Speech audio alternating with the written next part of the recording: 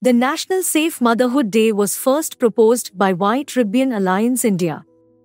11th April, the birth anniversary of Mrs. Kasturba Gandhi, and their date is selected in honor of her. As per World Health Organization, about 5 women die every hour in India from complication developed during childbirth. The current maternal mortality rate is 97 deaths per 1 lakh live births.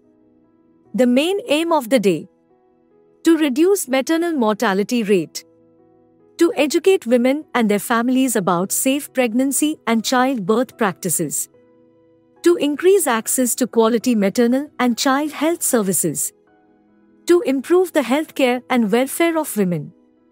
Anemia, top cause of maternal mortality rate. Impact of anemia: increased risk of abortion, low birth weight, preterm births, affects the fetal well-being. Pregnancy is a time when female blossoms into a woman and awaits into turn to become a mother.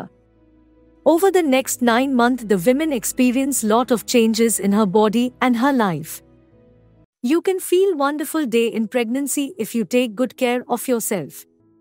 Prevent maternal mortality by following these steps. Follow balanced diet. Regular exercise.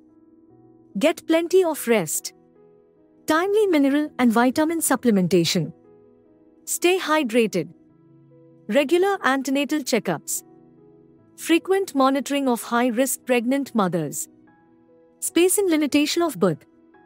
The occasion of National Safe Motherhood Day expects all of us to join hands to bring safety and good health services to mothers. Warm greetings of MMC Pharmaceuticals on this special occasion. From the makers of Hemocare Syrup and XT and Medinurin NTD Soft Gills.